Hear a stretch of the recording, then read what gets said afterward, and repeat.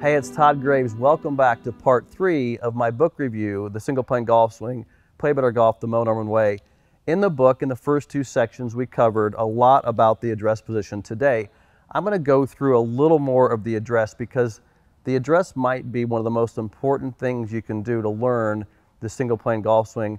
And one of the reasons Moe was such a great ball striker. If I go to page 59, I want to kind of start here on page 59. And by the way, if you're enjoying these book reviews, don't forget to subscribe to the channel and also click the little bell icon to make sure you get notified of all the videos that I have come out on the channel. Now let's look at one of the things that you see that's so unique about Moe's golf swing is the address position. On page 59 of the book, I cover the down the line view. I want to go through this here to show you some of the significant things that you need to look for when you're converting your swing to a single plane. The first thing is that when you look down the line, you obviously see that the club is aligned with the trail arm. But I want you also to notice that the lead arm is visible above the trail arm and the legs are pretty straight. Now I want this, we say straight but not locked out, but I actually asked Moe this question one time I was practicing with him, and I said, Moe, why are your legs so straight at address? And he said, what's straighter than straight? And I thought that was a great answer because when you straighten your legs at address, there's just less room for error. There's less variables to deal with. So a lot of what you see in Moe's swing is creating positions of the body that have less variability. So you want your legs pretty straight. When you look at the club, it goes through the mid-spine. You see the mid-spine intersect of the club there again. But make sure that lead arm is visible above the trail arm. Your spine is tilted forward. And then you have the proper club shaft aligned with the trail arm. It's not about lifting your hands higher. It's not about reaching your hands up. It's about tilt and alignment. So getting the tilt of the body correct and the arms aligned. So make sure you do a quick review of the down the line view of your own golf swing at address. Now today, here's some things I want to cover in the book. As you go through and look at page 61 and onto page 63, we're going to talk about grip pressure. I want to show you how important it is not only from the address to get your hands on the club correctly, but why and how your grip pressure applies to that. We're going to talk about grip pressure today. And also, you'll notice that on page 65, I look at my swing, I review it in a mirror. Now, I want you to use video as well, but this is a great thing to do is check yourself out, stand in front of a mirror, and make sure you're getting these positions correct, and the mirror is a great way to do that.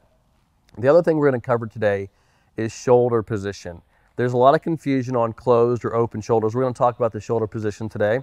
And we're also going to go through, as we go, we're going to discuss ball position. This is another thing that Moe was an absolute genius about, is where he placed the golf ball. Because when I asked Moe the question, where do you place your golf ball? He says, the golf ball never moves. I leave it in the same position. We're going to talk about how the ball actually does move in your stance without moving it. Pretty interesting there.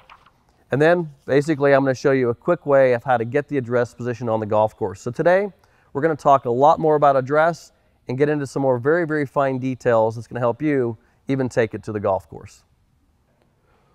So as we wrap up some of the finer details of chapter 6, which was a lot to do with the address position, and I want to just remind you how important the address position is when we talk about the single plane swing, because remember, as we started out this entire series, refreshing your memory about the book, is that if we're going to simplify the golf swing, we must simplify the golf swing from address all the way through impact. Because if we can reduce the amount of rotation, if we can reduce the amount of stress on the body, and reduce the amount of times the body has to bend and shift, and simplify our ability to get to impact, we have then simplified the golf swing. And we do a lot of that in the single plane swing with the address. Today I want to cover some of the more finer details of the address position, including grip pressure, some of the idiosyncrasies of the address where the club is placed. I want to talk about ball position, and I want to talk about shoulder position, and we're going to use a top camera to kind of demonstrate to you the position of the shoulders so you can actually see what's going on. Now, there is a big difference in perception and reality, so we're going to talk a little bit about that. But I also want to mention to you that I like to use video. You know, obviously mirrors are great when you're looking at your swing, but I like to use video as well because I want to match the perception of what I'm doing to the reality of what I'm doing. So at any time and point in time in this, you should be taking a video camera out and studying your position against Moe's position to make sure that what you're feeling you're doing is what you're actually doing. Now, don't forget, we have a coaching program called our Gold Single Plane Academy Gold Membership, which is a program designed specifically so you can send your videos to our academy and we can review your swing as well. So don't forget that we have that available to you if you want us to help you coach you through your single plane golf swing. Now, let's talk grip pressure, because a lot of people get a little bit confused on where the pressure should be in the hand. So let's kind of go each particular hand and talk grip pressure. Now, the other thing you'll notice is that for each one of these elements of the golf swing, I've designed particular products to help learn and train it and practice it. One of the things that I've designed here is an actual grip. I have two grips. This one's actually a legal grip you can put in your golf club. This is going to kind of show you some of the significant things to grip pressure that I want you to see. First thing is thumb position. Now, when I talk about the position of the hand, so grip pressure is relative to positions of the hand, how you apply pressure to the grip. I want you to know that when you hold the club in the lead hand, that the fingers are wrapping the club, so the fingers are holding the club up into the heel pad of the hand. So what you're getting is the fingers are pulling the pressure into the heel pad. So it's these last three fingers that have most of the pressure, and that's pulling it into the heel pad. Now, that's where you feel the pressure. Moe said sometimes he was drawing blood, but that's where I feel it. Like if I put my hand this direction, that's where I feel that the pressure is resting up into the heel pad of the hand. Now, there's no pressure on this thumb.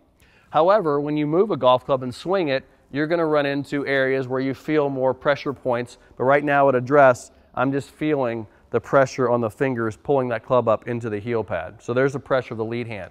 Now, the trail hand's a little bit more significant, and I want to show you how if I take a golf ball, let's say you're going to skip a rock and throw it sidearm. You'll see me do some of this demonstration in the book where I talk about skipping a rock.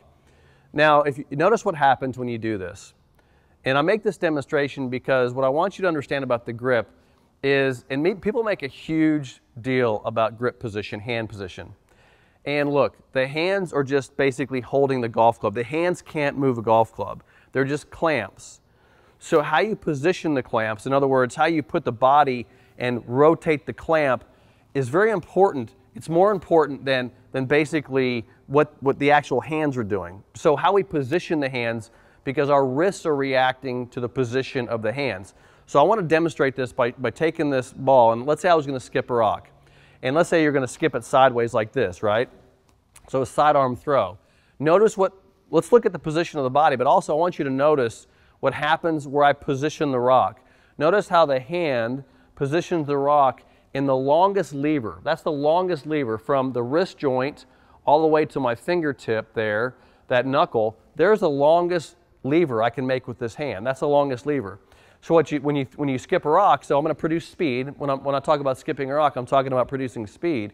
What I'm going to do here is I'm going to take my arm back, arm and shoulder back, torso rotates closed. Then I'm going to rotate my torso forward. Look at my arm, it's still bent. Then I'm going to get to about here. Then I'm going to straighten the arm and release the wrist. Notice how, first of all, it's a non-rotational movement. I'm not rotating that. But I want you to know that wrist, most of the speed, 75% of the swing speed is produced from right here to right through there. That's where the wrist has the ability to extend and release. That's when the lever gets used to skip the rock. But here's what I want you to notice about what's happening here, is notice where the rock is relative to that lever. It's in the longest lever I can make with the hand. So I'm utilizing the lever. So how does this apply to pressure? Well, let's look at how we grip a golf club.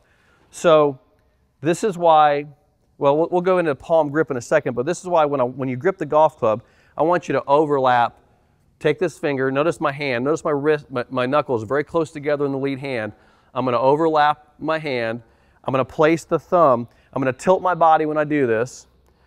So remember that we talked about this in the last section.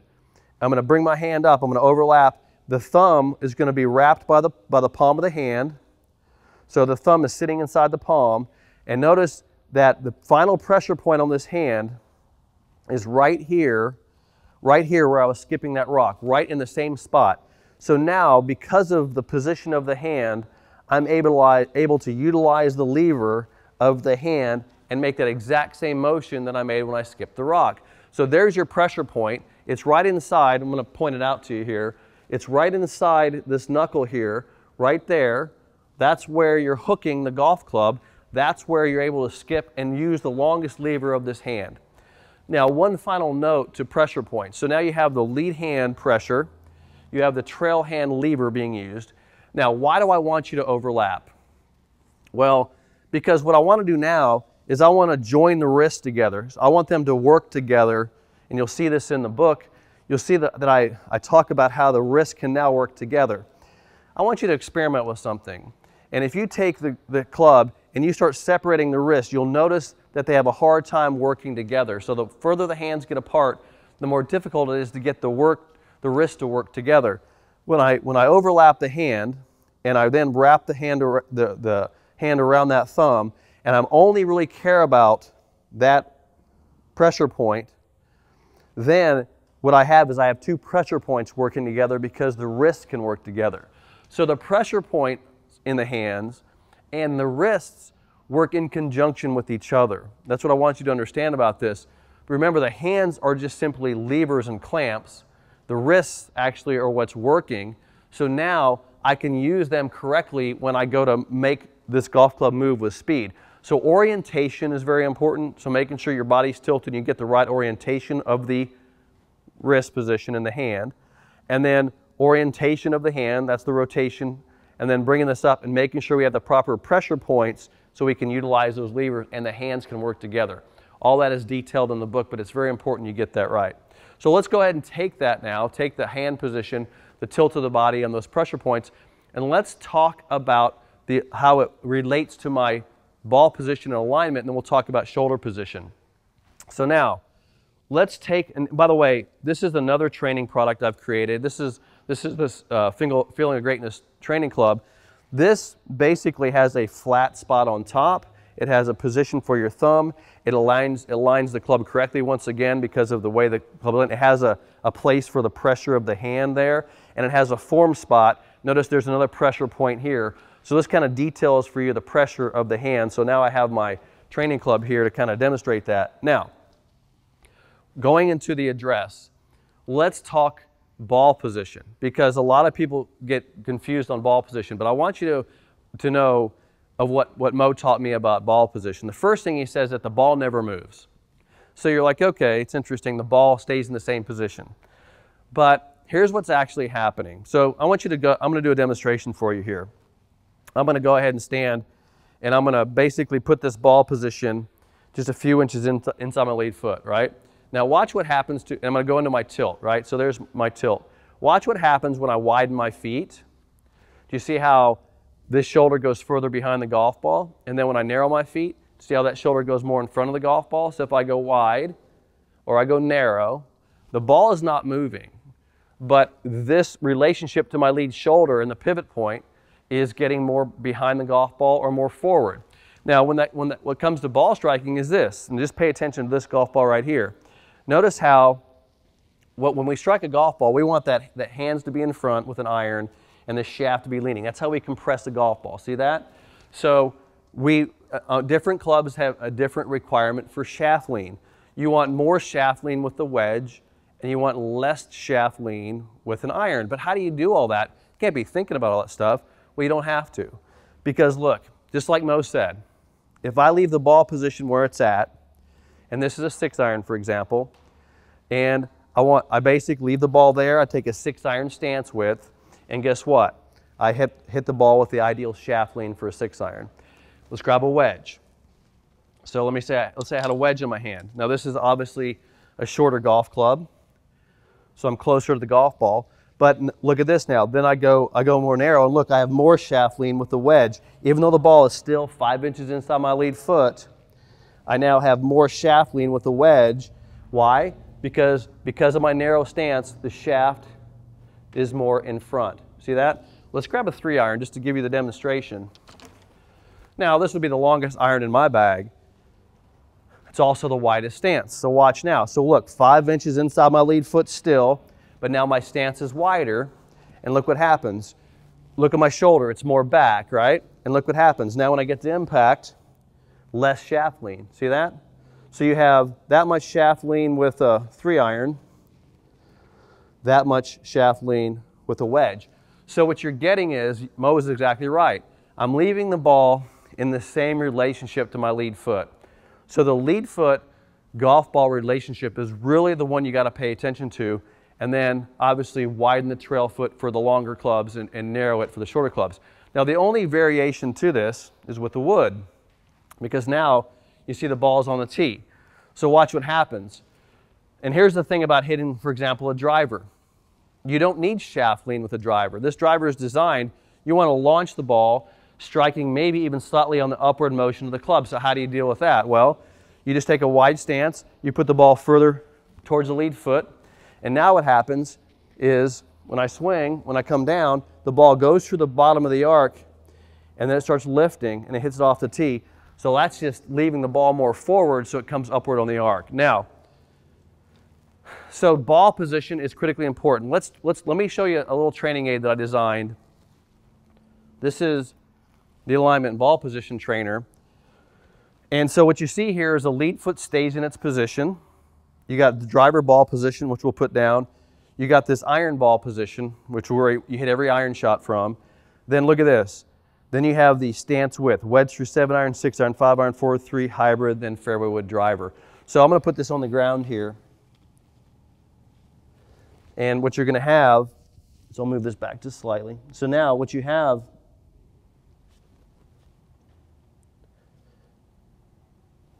you're going to have the driver ball position and iron ball position. Now let's talk about how I can basically, I have the same exact setup, right? Same exact setup, except my stance is getting slightly wider and the club is getting a little longer. But I want you to show you something here. I'm going to go with driver first. I'm going to leave this ball here at iron ball position. Watch when I set up to the golf ball here, how the club head is always beneath my nose, because I want the pivot point relationship. This was in section 2. You saw me talk about pivot point relationship. So I'm going to go ahead and get set up here. Now, lead arm alignment, just like we talked about, right? There's that lead arm alignment. There's a tilt of my body and the trail arm coming down. Notice how the club head is beneath my nose, and it's still square. Okay, the club is still square, but the ball position is obviously inside my lead foot.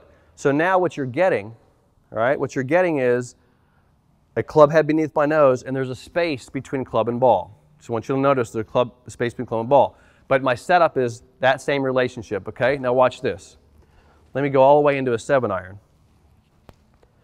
Now, I'm going to get the exact same setup, except my ball position is now 5 inches out of the lead foot, that same ball position Mo talked about. But what? I'm going to narrow my feet to 7-iron width, and look, the club is still beneath my nose. I still have it lined up to my lead arm and the pivot point, but look, there's less space between club and ball, right? So I didn't change my setup. The ball position staying in its position. Now let's do one more club. Let's go to that 3-iron again. So I'm going to leave my lead foot in the same spot, ball position the same. I haven't changed that. Watch this. There's my 3-iron stance width, and now look, there's a little more space between club and ball, and my club is beneath my nose. So the club is always beneath my nose, right? Always beneath my nose, and the stance width is adjusting just slightly for each club, so I'm never changing my address except for stance width. That's what it comes down to. I always feel the exact same at address. The other thing I want to cover here is when I have the ball position an iron ball position here, I want to show you that the club face is square. And this is where we have to talk about shoulders. A lot of people think, well, since the club is behind the ball, that they're turning their shoulders. I don't want you to turn your shoulders to hit this position. Matter of fact, we're going to use a top angle here, and I want to do a quick demonstration as I show you this. So when you look at the top view of my body, I'm going to stand straight up and down here. And let me just get my alignment trainer to look pretty square here. Okay, so now there's my ball position. So you see the iron ball position, driver ball position. So you see the ball positions there. And you see my shoulders. I'm going to keep them square to that alignment trainer. Now notice my shoulders are pretty square, right? Okay, so my shoulders look pretty square. What I'm going to do here is I'm going to tilt my body. Notice how my shoulders, now we have to define a couple of things here. There's a difference between shoulders, which is torso shoulder blades, and the arm, this independently hinged shoulder joint that I can move. Because I can move my shoulders in front of me. See, my shoulders are moving, but my torso is not. So I think this is where people get confused, but let's just go through it. So I'm going to stand here square to this alignment trainer. Now, well, I'm going to tilt my body. Now, what you're going to see is my torso opens up slightly just from tilting. We call that side bend, right? Now watch this. I'm going to bring my lead arm out. Look at my shoulder come in. And then watch my trail hand. Watch how much my torso opens up. See, my torso goes to about 50. Look at that little logo on my shirt. My torso is opening up when I do this. Because why is that? My hand is lower on the club, and then my torso has to open up. So what I want is, and this is going to sound a bit confusing, but as long as you're studying those angles that I showed you down the line face on, you'll get this. I want the torso open, but the front of the shoulders closed. All right? And the club will be square. So let me just put you with the driver and show you this. So the torso, so what you're seeing is the torso is open slightly, but the front of my shoulders is closed. So the torso is open, but look at the front of my shoulders, slightly closed to the target line, but my torso is slightly open, okay? So now you're getting slightly open, what I call open torso, closed shoulders. See that? So I think you got to make and this is the study in the work I did with Moe, was understanding how is he setting up with the club behind the ball still square. And remember, and I want to show this from the top view. Look at the club. It's always left-sided. See how the club is always on the left side of my body? Look at this. Backswing, downswing. I'm choking down on the club to show you this. We're going to do more of this in the next section. But look at this, how the club is always on the lead side of my body. And to get that, notice how the club going to the pivot point. See, it's on the pivot point there on the lead side of my body. Now watch how long it can stay square. See this? It can stay square. See that? Stay square. So it's so important to get this upper body relationship where the torso is slightly open and the shoulders are in front of you looking closed. Now let me go down the line and show you that. And I'll set this up for you here. The way you look at this, and so, I kind of mentioned to you that you need to be basically studying your video or sending it into our coaches so we can see this. It's critical to get the proper angles here. So there's I'll just do it with a 6-iron or 7-iron here. So here we go. So I'm going to move this ball here so you don't see that one. So now we have a down the line view of torso open, shoulders closed. So here we go. I'm going to set this club, basically get my proper stance width, foot position, ball position, and notice how, because of side bend, you want the lead arm to become visible, because this is like a review for your address. Trail arm comes in. You don't want to see any gap between the arms. See, if you see gap between the arms, you've got too much tilt and your torso is closed. So as long as you don't see gap between the arms, it's a side bend opening up issue. So now my torso is open and my shoulders appear closed. So it's a torso open, shoulders looking closed position. Now, one final thing, and we'll wrap it up with this.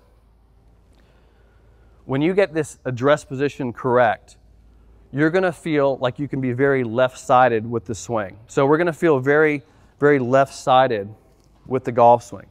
Now, what I want to show you one more thing that happens when you put the club on the ground. Because, and I'll go through some more detail in the science of this when we start talking motion, but there's some science behind this. I'll give you some numbers just so you have the reference, because you're going to look forward to the next segment here when I talk a little bit of data. At address, my torso is approximately 15 degrees open, which we call positive, okay? So remember the work I did with Dr. Neal? You saw some of his clips in the last video. Dr. Neal and I, we study this stuff. So the torso is slightly open. So my torso is about 15 degrees open. Now, at impact, the pelvis is open and the torso is more open. So about 30 to 35 at impact. So watch this. When I put this club on the ground behind the ball, what you see is that even though it's behind the golf ball about 6 inches or 7 inches, notice how it's slightly on the heel of the club.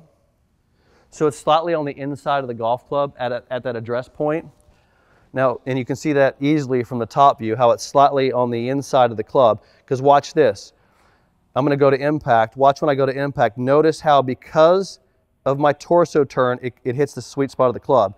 So you get it on the heel, and then when you come down to impact, it's going to be towards the center of the club because there's a little more shaft lean and the club is moving because of torso rotation.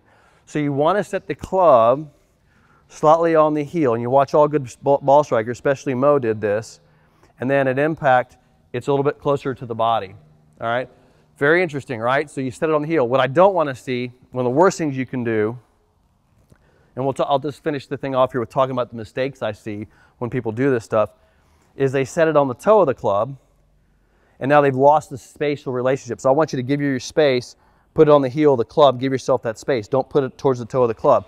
The other thing I see, and you know, Moe talked a lot about this, is how the club, and we're going to talk more about this when we start talking swing motion. But when you get this club placed properly behind the ball, so I get my proper setup, and the club is placed beneath my nose, and it's going to the pivot point, so there's my setup. When I get the setup in the correct position, the club will easily move to the inside and back to the plane. I don't want to see you do this. When you put the club next to the ball, you have a problem, because notice it changes my tilt and rotation. The club will move to the outside. Moe was a genius when he figured this out, because we now have in the last 2 segments on in this book review, we have really detailed the address position. What we're doing here is we're establishing your foundation for your backswing. I'm going to say that again. We're establishing your foundation for the backswing. In other words, we're putting the body in a position to make it as easy as possible to go from address back into impact.